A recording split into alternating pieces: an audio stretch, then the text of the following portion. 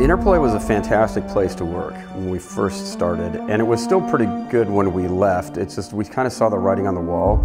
And I had a feeling that Obsidian wanted to do a New Vegas-y thing again. After we did Pillars, we felt like we could do something original on our own.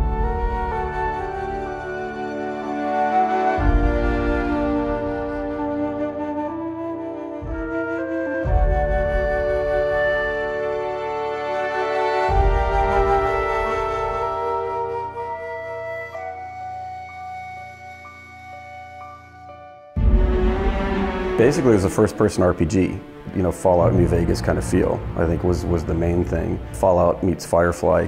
We knew like spaceships would take the supplies to the planets. How would they then build their landscape?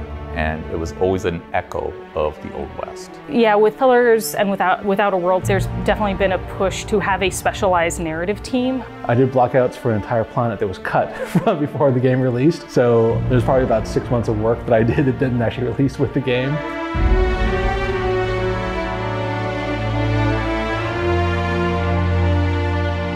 We don't want it too dark. Yeah, and not too silly. Because the game shouldn't make you sad.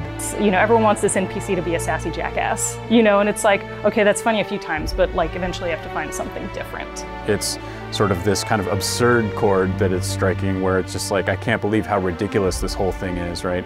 And then there's also kind of a serious undertone where it's like, wow, the reality of this thing is actually pretty harsh. We came up with Phineas, very quickly because we were watching Rick and Morty at the time. Everything else in this game is like, let's go be a mercenary, let's go shoot up some bored thugs, you know, let's go shake some people down for money.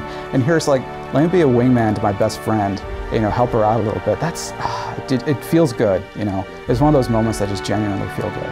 Oh, Captain, I'm pining for doing like something fierce. What am I doing?